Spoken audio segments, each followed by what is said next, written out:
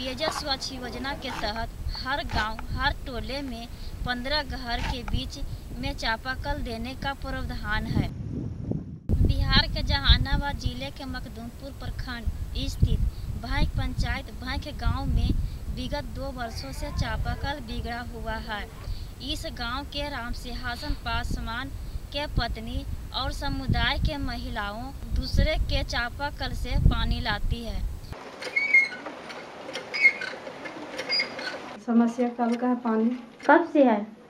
2013 ही से थी।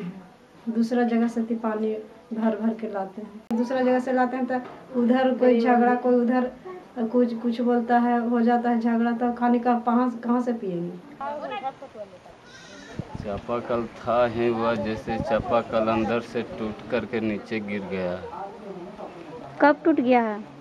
टूट गया करीब साल से ऊपर हो गया। मैं नहीं चाहती हूँ कि इस समुदाय में पानी को लेकर परेशान किया जाए।